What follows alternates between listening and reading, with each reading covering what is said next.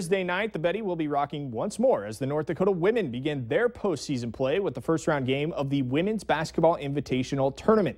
Grand Canyon University travels to Grand Forks for the game. UND head coach Travis Brewster says the ultimate goal for their team is the NCAA tournament, but he also feels it's great to reward the team for their efforts after a sluggish 1-5 start. But at the same time, there's a lot of teams that aren't playing at this time of the year. And yes, teams can turn down bids and things like that, and that's their choice. But you look at us, 4 years being full-fledged Division I, and 3 out of those 4 years now we've been playing postseason basketball. The game tips tomorrow at 7 at the Betty.